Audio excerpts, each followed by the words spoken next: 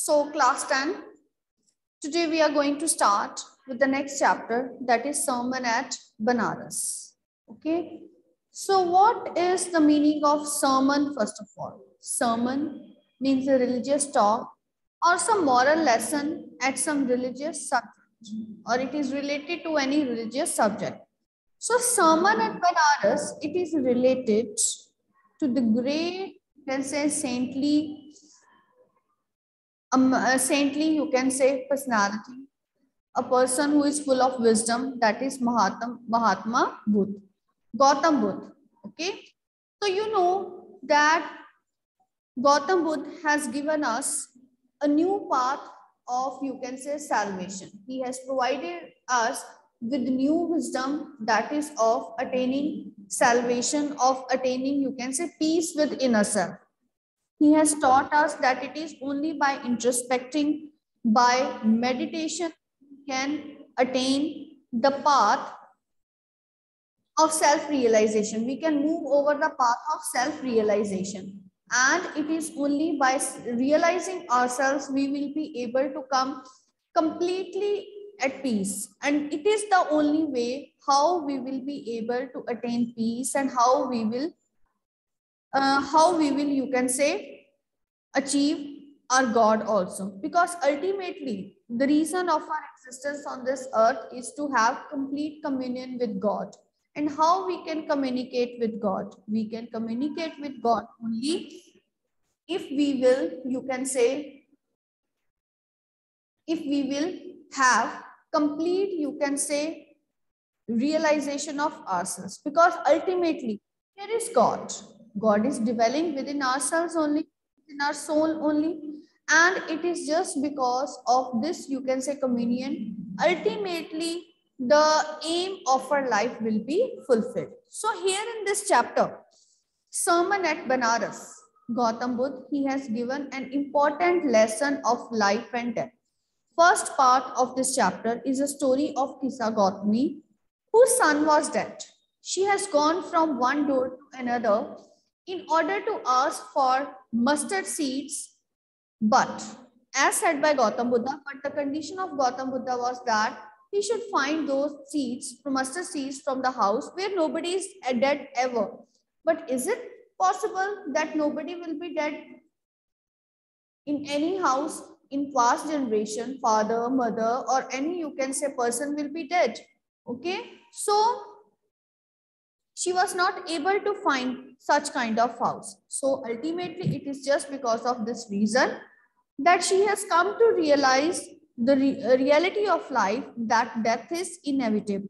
We will never avoid death.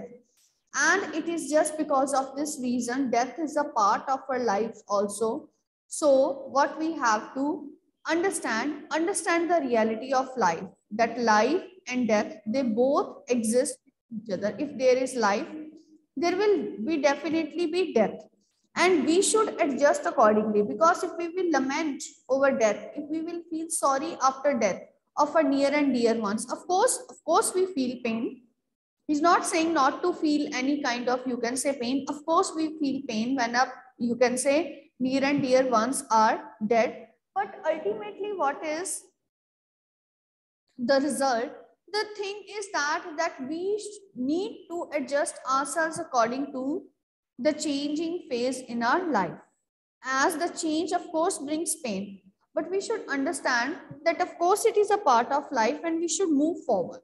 And this is what we have read in the wall poem also, that a boy should learn to adjust with losses, right? So all the religious saints, all the religious gurus, they are ultimately delivering us one reality of life, that is, death is inevitable. We can never avoid death in our life. This is, but of course, the reality of life, that if there is life, anything that has got its birth on this earth, it must definitely will come to an end. And this is what exactly the Sermon at Banaras is all about. You will find the first part of the chapter quite easy, and you will get, because it is of course a story of Kisa Gautami, but the other half of the story is delivering very deep meanings. So you have to interpret each and every meaning of the line to understand it in the deepest sense. Okay, so let us start with this chapter, the sermon at Banaras. Right? So we are going to start. Just a moment, please. Yes. Sermon at Banaras. So here it is given use a dictionary. So this we will do later on as the meanings of the words we will come to know side by side in the chapter. So Sermon at Banaras. Gautam Buddha 563 BC to 483 BC. This is the time period of Gautam Buddha when he was born. He began life as a prince named Siddhartha Gautama. You know that he was, you can say he was such a simple man, okay, who was living a princely life, but he has renounced his princely life to go into the jungles, to go into the forest, to sit separately in order to attain the reality of life, the truth of life. And it is just because of his, you can say, self-realization process that he has come out to be with his words of wisdom. Which words of wisdom?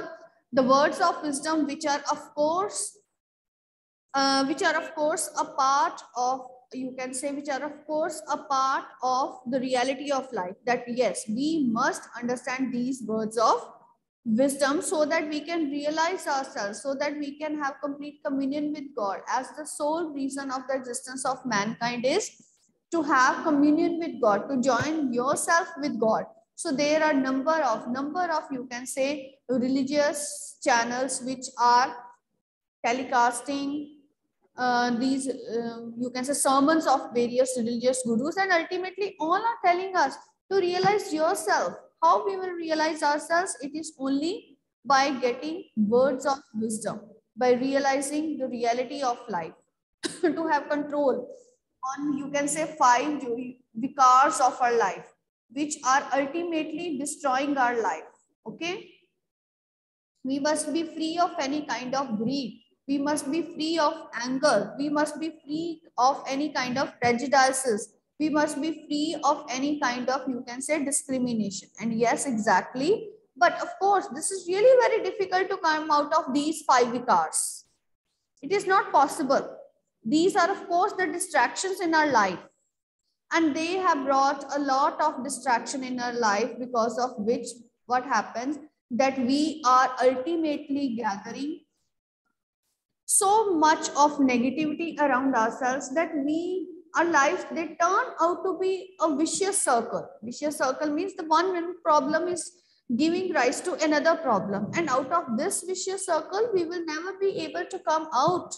We feel that we are very sad, there is no reason of our existence, there is lot of stress, there is lot of distress in our lives, but ultimately how we can come out of it? By following the path of truth of life, by following the path of reality. So a lot of religious education is related in this chapter, is related to this chapter. So focus completely upon what is being said in this chapter. So as I know that the Gautam Buddha, whose original name was Siddhartha Gautam, he was born to a, you can say, king, and he has led a princely life. Okay, you must have read that chapter, that he has seen he was felt by the pain of a duck or dove, and ultimately he has, you can say, he renounced this kind of princely life. He has gone out of his house. He spent many years to attain wisdom. Okay, so students are still answering. So in northern India he was born. At 12 he was sent away for schooling in the Hindu sacred scriptures, and 4 years later he returned home to marry a princess. So yes, of course, he was sent away for schooling, right? Like the children of gurus, they are sent to attain all type of knowledge of scriptures. Scriptures means religious books. And then also he has also got his knowledge in the, you can say, in other skills which are important for the life of, you can say, princes. He has got that education. He has spent 4 years there, and after that 4 years When he came back home, it was the time as he has grown up to get married, and he has married a princess. They had a son, we all know that, and lived for 10 years as befitted royalty. And for 10 years, he has lived his life. Befitted means perfectly having all the, you can say, all the enjoyments and all the luxuries of princely life. He led his life, and heretofore shielded from the sufferings of the world. And heretofore means till then he was completely shielded. As a prince, he was not able to know what suffering is, what pain is, because whatever they desire immediately is being presented in front of them. He had a happy life, he has a lot of wealth, he had one son also, he was married also, and no other problem was there in his life. Never had he suffered any kind of, you can say, pain in his life. But for how long? As pain is an inevitable part of our life, but for how long we can live without pain? So during his princely life, he was completely shielded from this kind of, you can say, any kind of suffering. So, while out hunting, he chanced upon a sick man, then an aged man, and then a funeral procession. Funeral means the last rites of during death ceremony. Procession means gathering. And finally, a monk begging for alms. So one day when he was out for his hunting, because you know in older times, people used to hunt. They hunt deers, they hunt, you can say, birds also. It was a sort of play, sort of entertainment. But it is because that too much of hunting has taken place, because of which the number of these animals, they are decreasing. And ultimately it is being considered that hunting as a, you can say, hunting as a, you can say, it is a crime. These days there are many laws against hunting, but during old times this was a source of entertainment for princes. They used to hunt, they used to entertain themselves. And it is just because of this reason that when he has gone for hunting one day, chanced upon means by chance he has met, he has always been shielded from any kind of suffering. But during that time, what has happened, that he was chanced upon a sick man. Looking at the sick man, he has come to know, yes, what sickness is. He has felt the pain of that sickness. Then he has met an aged man also. He has come to know that there are very difficulties in aged life when a person becomes old, and he has to suffer a lot.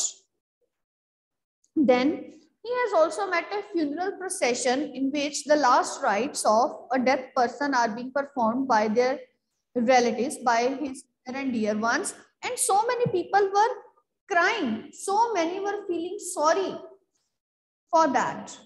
And they were, you can say, they thought that their life would be unimaginable because of this. So what happened?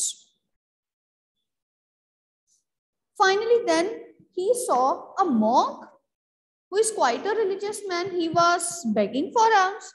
This was really very, you can say, unbearable for him. Then he has come to know, yes, there is lot of suffering in this world. And he was suffering because all of that. So these sights so moved him that he at once went out into the world to seek enlightenment. So enlightenment word is very often used, but I think that it holds a very deep meaning. What kind of deep meaning it holds is that it holds a lot of, you can say, dedication. It holds a lot of, you can say, seriousness on part of a person, that he undergoes this kind of, you can say, serious process, and ultimately he has spent years of, you can say, his dedication towards a particular purpose to attain the reality of life, to attain wisdom. So enlightenment, what actually enlightenment is, it is means a state of having spiritual knowledge. And how spiritual knowledge is attained?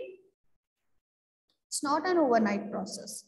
It takes sometimes years long. And what we know about our spiritual knowledge, it is all because of, you can say, all those saints who have undergone this process of hardships. They have, you can say, they have left their, you can say, luxurious as well as, you can say, easy go life, and they have gone through many hardships in order to know the reality. So whatever the reality of life we are having, we have learned from the experiences of these great men. And it is the hardship, the labor, as well as the, you can say, difficulties that has been faced by these great men that has led to all kind of, you can say, spiritual knowledge. To be spiritually rich is, of course, a process of, you can say, labor. Labor, it's not like that of hard work you put. It's not a physical hard work. It's a sort of hard work you put with your brain. You put with your mind. It means like to seek enlightenment is to tame your mind. And I don't think so that it is easy to tame your mind. Is it easy? No. It's not easy. Suppose you sit for in order to recite the name of your guru, or you sit just for a while to read that holy, you can say, आप पाठ पढ़ते हो या कुछ भी read करते हो religious, then what happens? There are so many distractions in your mind. You people are so distracted that not even for a second you are able to focus upon that, you can say, that religious practice of reading. Why? Because so many distractions means our mind is wandering at a very fast speed at that time, because we settle down at one place. But to make, you can make yourself sit at one place by thinking at once. Yes, if I want to sit, it means you sit at that place. But to tell your mind to sit at one place, no, it will never follow you. It is really very, very difficult to follow up here. You can say, it is very difficult to let your mind follow you. Whatever you tell your mind, he will never listen. He is like, you can say, one of the, you can say, Satan. He is like, it is like a Satan. Okay, Satan, जिसको आप हिंदी में शैतान बोलते हो, ठीक है? Because in English literature, Satan is of course considered as, you can say, those, you can say, the power within ourselves, which is responsible for destroying us. Okay, so it means that spiritual enlightenment or spiritual knowledge, it is only gained when you tame your mind, and it's of course really very difficult. And these religious gurus, what they have done, they have of course tried to tame themselves for such a long period of time. Ultimately, it is just because of taming their mind, they are able to ultimately get the realities of life. And you know, life is too short to learn from your own experiences. So whatever we learn today, it is only because of the experiences of these great men. That these great men, they have provided their knowledge, they have provided their, you can say, experiences. And it is just because of this reason that we learn from their experiences. Okay. So enlightenment means to seek spiritual knowledge. So these sights so moved him that he went out into the world to seek enlightenment. So finally he thought, this is not a life worthwhile to live in this manner, in which a person will have only, you can say, a person will have only this kind of world where everything is available at just one click, or where everything is available at just one, you can say, with your one word. Then he thought, if what kind of life I am living is called as life, then what is this kind of life where a man is aged one, where a man is suffering, where someone is dead? So he said, I have never faced this kind of life. So he actually wanted to know the real meaning of life. What are the rules behind our life? What are the rules that are moving our life? He wanted to know these rules. So for this, ultimately what has happened, he thought to leave his world of luxuries to leave his, you can say, easy go life, and ultimately he has gone into the world, leaving all the luxuries behind, with only his, you can say, two clothes that he was wearing into this world, to finally find out what actually life is, to get spiritual knowledge. What are the rules that are driving our life? How we can come to know the reality of life? For that, he has gone into this world. And concerning the sorrows he had witnessed, concerning the sorrows means he wanted to know that what are the reasons for these kind of sorrows and sufferings that are prevalent in the lives of others, not of course his, but in the lives of others. But he was so deeply moved by those sorrows, by these sufferings, that he wanted to actually know the reality of these sufferings. He wandered for 7 years, means it took him 7 years. I think, of course, these are, of course, less years, because you know that old Rishi, Munis, saints and seers, they used to sit for thousands of years in meditation in order to have communion with God. You can imagine very well that how they have tamed themselves, right? So what happened? He wandered for 7 years and finally sat down under a peepal tree. So he wandered for 7 years. He did not find the way how to get this kind of spiritual knowledge. Finally, he sat down under a peepal tree. You know, in older times and even today, this peepal tree, it is considered to be quite auspicious, quite a religious. People used to worship this tree because they have their roots for thousands of years back. And where he vowed to stay, what means he thought, he made a firm resolution to stay until enlightenment came. So he thought that he would sit under that tree until he would attain enlightenment. Enlightened after 7 days, he renamed the tree the Bodhi tree, that is tree of wisdom.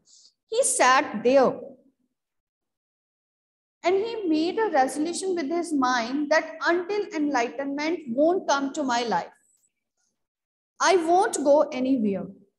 And he would sit under that tree until he will attain enlightenment, until he will get spiritual knowledge. So finally, after 7 days, what happened? He renamed this tree when he got enlightenment. So this is bit, you can say, it's a mystery for me also. Even I am always trying to find out the meaning of this, that how he has attained enlightenment, means what happened. Okay, what happened to him that he thought that now I am enlightened. For that, I have not found any appropriate book to get this knowledge. I'm still, whenever I read this chapter, I'm still wondering that how he has come to know that now I'm enlightened. What happened to him at that time that he thought that I have got spiritual knowledge? And what happened in those 7 days that he thought that I'm enlightened? For this answer even I'm not getting anywhere. So I'm always trying to find the answer of this, that how he has got enlightenment. What happened to him that he thought that now I'm enlightened? So this is my unanswered question till now. If you know and if you will ever come to know, kindly discuss with me. So coming back here, so after 7 days, what happened to him? That he renamed when he was enlightened, when he got enlightenment, then he renamed this tree as the Bodhi tree. What is the Bodhi means? Bodhi means knowledge. So it means that he has renamed this tree as tree of wisdom. And he began to teach and to share his new understanding. So at that time, what happened? That he tried to share his new understandings, means whatever knowledge he has got, whatever wisdom he has got, he tried to share it with others. So you know that knowledge, it is a kind of, you can say, it is a kind of treasure which can never be stolen and which never can take from yourself or never can take hold of its custody. because the more you share it with others, the more it grows, the more it flourishes. And this is the only type of treasure which can never be stolen and which can never be taken hold of its custody by anyone else. So finally what happened? He began to share his new understandings. At that point, he became known as the Buddha. It means the awakened or enlightened. So when he was enlightened, when he has got this kind of spiritual knowledge, he was called as Buddha. Buddha means the awakened or the enlightened one. So the Buddha preached his first sermon at the city of Banaras. So his first sermon means first religious teaching, first religious talk, where it was held at Banaras. So this is the reason why this name of this chapter is Sermon at Banaras. First sermon was given there. And what was that first sermon? This we are going to read in the story of Kissa Gautami ahead. So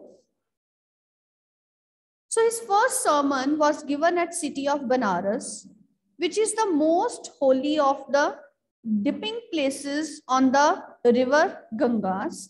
And that sermon has been preserved and is given here. Okay.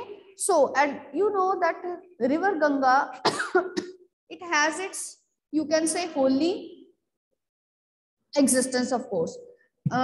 In Mahabharata, in Ramayana, everywhere, river Ganga is given great importance. You people know better because you belong to Hindu religion that what importance this great river holds. It is a sign of purity. It is a sign of, you can say, prosperity also. So, and moreover, the holiness which is associated with this great river is still present even today. In Haridwar, where the people used to have a holy dip, they consider that all their sins, they are washed away by having a holy dip there. So religious beliefs, we are also associated with it. So there, while he was sitting at the banks of, you can say, river Gangas, so there he has given his first sermon and it is preserved there. It reflects that Buddha's wisdom about one inscrutable kind of suffering. It is unscrutable means which can never be understood. So what he has given a sermon. It reflects his wisdom. He has shown his wisdom about this kind of, you can say, reality of life, which is of course ununderstandable, which we are not able to understand. And this is, of course, this kind of, you can say, reality of life that he has given in this, you can say, sermon at Banaras. Of course, right? So this we are going to read in the story of Kissa Gautami tomorrow. So this first part is a story, but the second part is again carries a very deep meaning. You will find, you can see in the next page, this is story of Kissa Gautami. And in the next one, see, this part of the chapter, it holds very deep meaning.